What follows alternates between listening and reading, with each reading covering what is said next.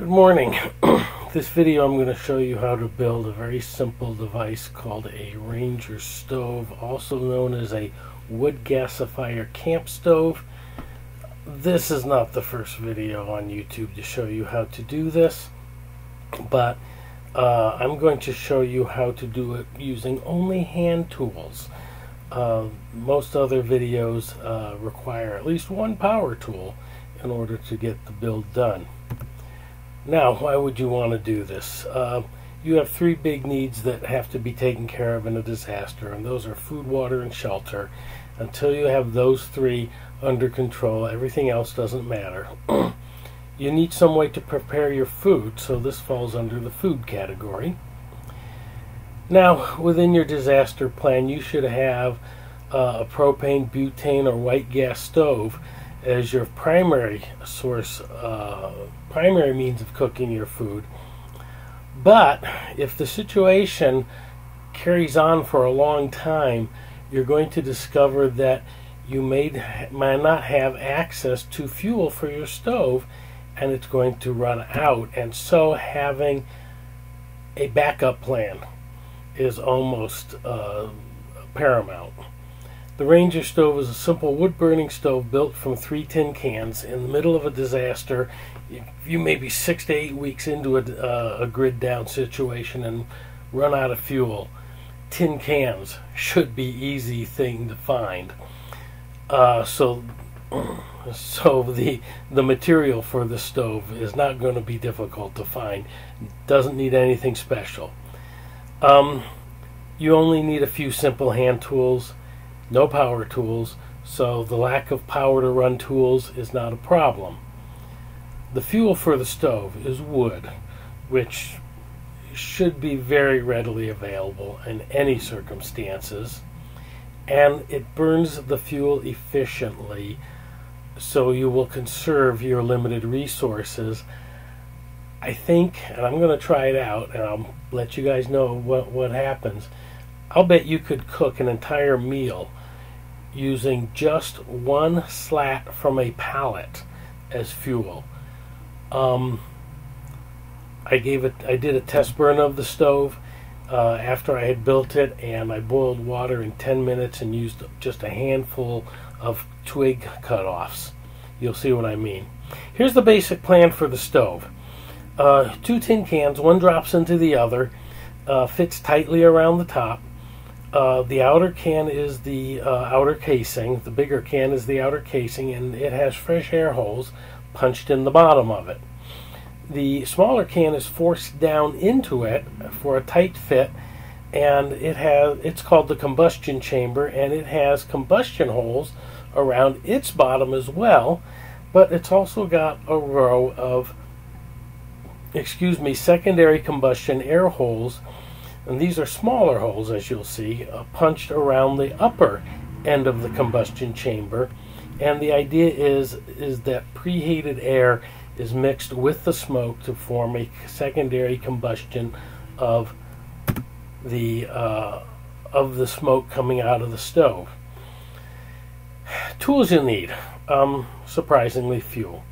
A good pair of tin snips, a large pair of needle nose pliers, a pocket knife style can opener, and a church key style can opener. And for what it's worth, that pocket knife can opener is on a Leatherman multi-tool, and there is a pair of plier jaws in that thing as well. So 3 tools may be all you need. A Sharpie marker would be a good addition to this list, as you'll see, and there is a 5th tool that you'll need, and I'll show it to you when we get to it. 3 tin cans. You're looking at a 24-ounce can, a 22-ounce can that are both the same size, and a tuna fish can.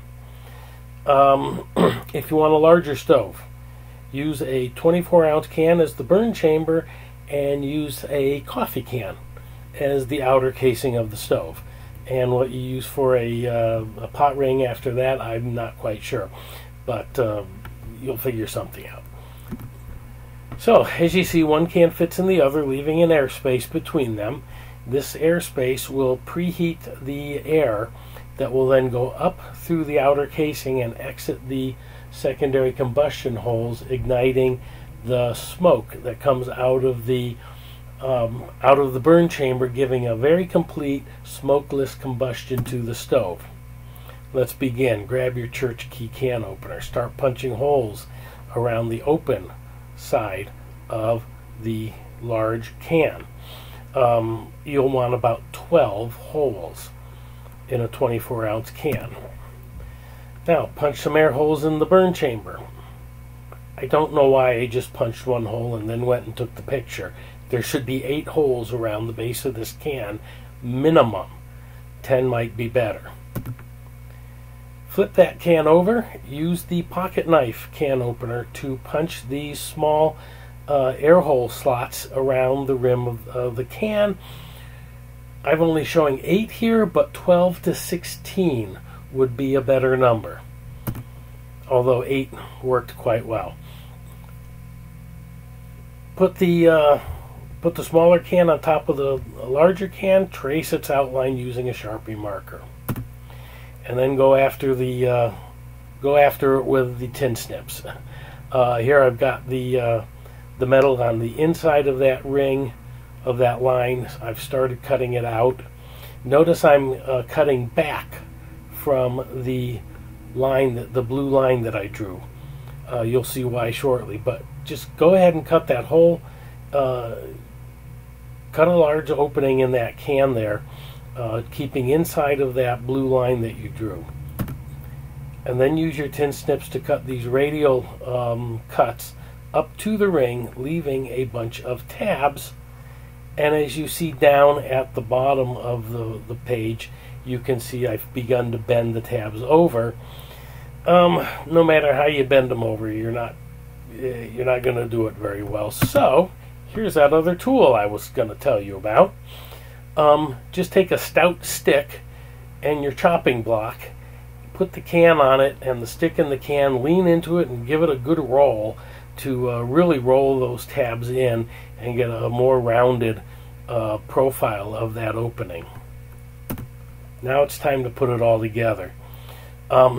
Force the burn chamber into the outer casing through that opening you just cut. It won't just drop straight in. You're going to have to shove it in sideways like this. Use a little bit of force, a little bit of persuasion, some cussing, maybe a little swat with a stick might help. But yeah, it's going to take a little force to get that lower rim through that opening. But once it gets through, you'll be able to shove the combustion chamber all the way down into the outer casing like that. And as you can see, if you look at the bottom of this thing, I don't have enough air holes in it. We'll get back to that in a minute. The fit doesn't have to be perfect. If you're really anal retentive about it, you can take a long shanked tool or a butter knife and force it down the inside of the stove and behind the tab that you can see to the right there's a bit of a gap, and you can tap on it a little bit to close that gap up. But you know, the stove works fine without being AR about the fit here. If you're doing this and it's not an SHTF situation and you got some JB Weld, you could put a ring of JB Weld on this too. It just depends on how anal retentive you want to be about it. I'm telling you, it works just fine like that. So it occurred to me that the making of the pot ring might be a little bit more complicated than I could explain. So I want to show you. This is the can we use, and it's a fairly flimsy can, and it has only one removable lid, and the bottom is basically molded in place. So I use a side cutting can opener that removes the can by cutting the crimp, so the lid can be placed back on the can, and this provides support for the can while we are punching holes in it like this. And you can see that it's deforming the can, so you have to punch it like you mean it, right? And just go all the way around like that. If you just try to slowly push your way through, it's not going to help, so you have to give it a quick snap, and you see even there, it's ruining the can right there. So, hang on a minute, let me get that. There we go. There we are.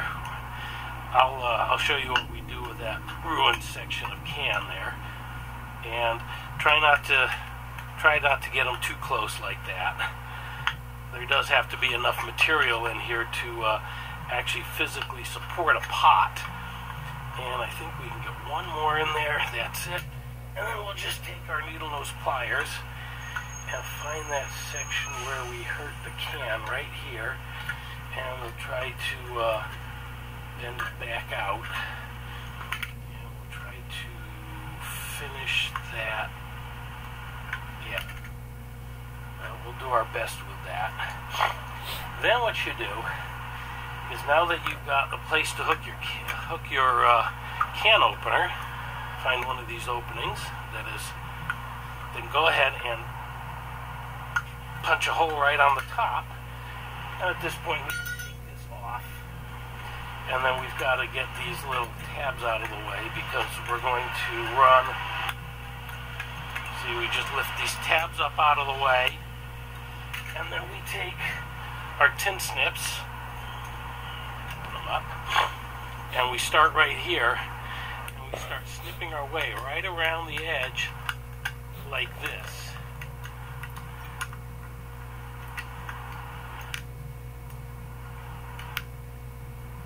And you want to try not to do what I just did and right up on top of the rim of the can. You want to stay down off the can rim, which is being a little bit difficult, probably because these little things are in the way. If you want, you can actually make a second cut with this. Ouch. Careful of the... You'll probably... should be wearing gloves. But you can always give yourself a new start on the cutting process. So I'm trying to hold it here for you to see on the video, which is actually making it a little more difficult for me to line up. And you see the burrs here, so you want to be careful about leaving these burrs behind. Like I said, I should probably be wearing gloves to protect my hands and fingers from the sharp edges of the metal. But there we go. That's out. And then, as I pointed out in the slideshow, let me get this. And this is the finished pot ring. I took those metal triangles, and you can see I've rolled them up over the rim, and I've also used that stout stick to roll this the bottom ring there, or the top ring, from this view, to force that cut ring down into a better rim. And I've also, you see in the upper left hand corner, made a cut all the way through the ring. You'll see why in the next video or picture here.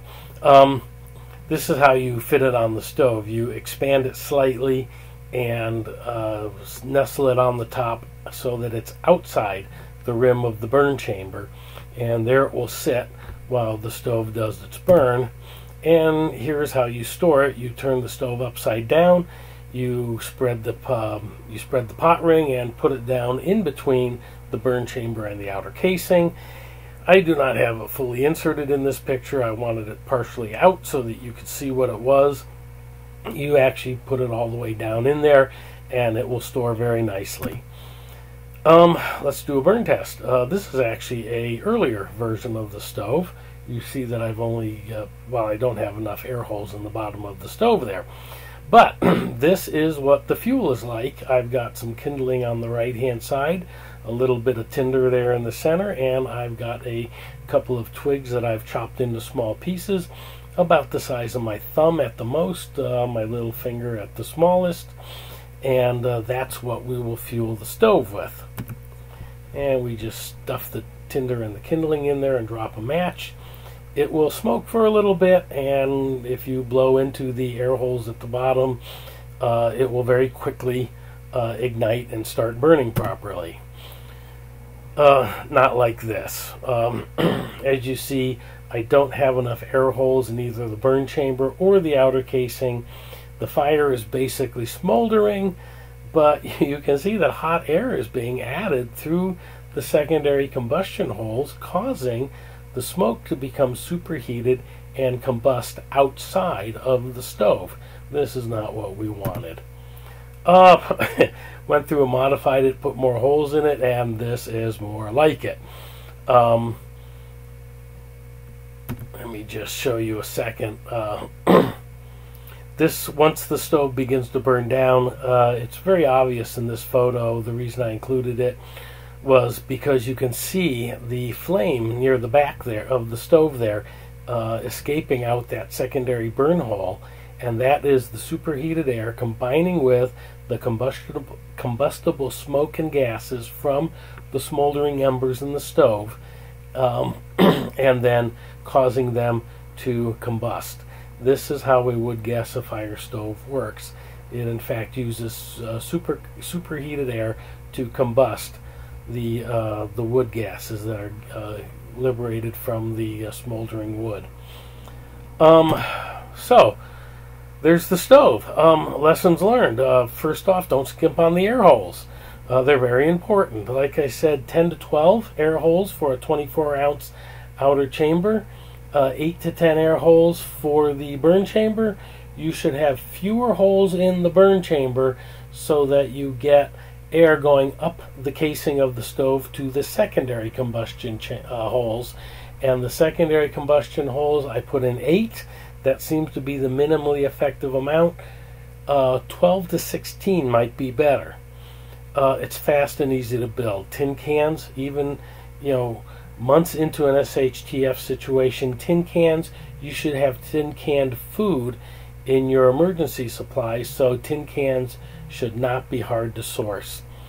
As you saw, you only need simple hand tools. Probably the one thing most people aren't going to have is a pair of tin snips, but then they're not cheap to they're not exactly inexpensive to acquire, and you should have them anyway because you'll be using those tin cans to make other things as well. So something you should have. It's very effective. Once I got the stove burned and lit up properly, I put a cup and a half of water in another tin can, put it on the stove with the pot ring, and in less than 10 minutes, maybe only 8 minutes, I had boiling water. Like I said earlier in the introduction, I'll bet I could cook an entire meal using just the wood from one slat of a wood pallet. I intend to find out. I need to practice my metalworking skills. As you saw when I was building that pot ring, it wasn't really, it didn't go as as smoothly as it should have. In fact, that was the third pot ring that I made. But who cares? If you muff it, the material is free. Just throw it in the recycling bin, grab another tin can, start again. If I could do this, if I could build this stove, so can you. Okay, nothing ventured, nothing gained. So I hope you enjoyed this, and that's it. Like, subscribe, share if you like it, and subscribe to the channel. We're going to be doing some more do-it-yourself survival videos in the coming weeks. Thank you for watching. Have a good evening.